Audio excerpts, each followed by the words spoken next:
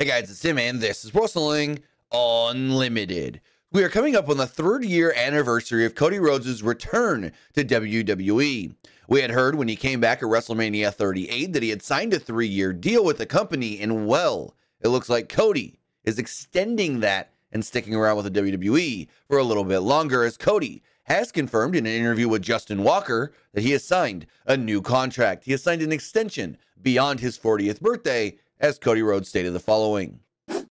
I did sign a new contract with WWE. It extends beyond my 40th birthday. The plan is still, when it's time to step out without it being a painful process. Solely because I saw my dad as an old man wrestler, and he loved it and enjoyed it. But as his son, it was hard to see. My daughter is 2, going on 3. There does have to be a time, just like he was with us, where I have to be home all the time and be there with her. It's not 40 anymore. I'll update that number. I hit the prime run late in the game. I often forget that I'm nearing 40.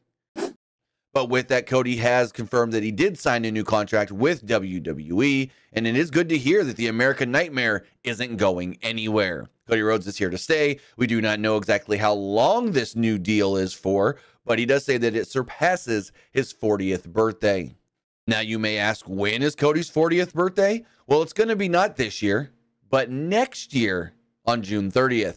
This year, June 30th, he turns 39, and next year he will turn 40. So one would assume that maybe he's signed some sort of a 3-year deal with WWE, extending his current deal.